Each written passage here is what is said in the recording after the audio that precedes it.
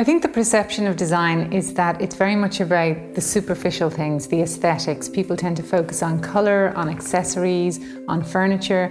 But at Optimise Design, we look at it in a very different way. It's almost scientific in our approach. We tend to focus on the things that perhaps people wouldn't notice, but these things are actually having a massive impact on how you're interacting in the space, how you're feeling, how you're behaving, and ultimately on your enjoyment of the space.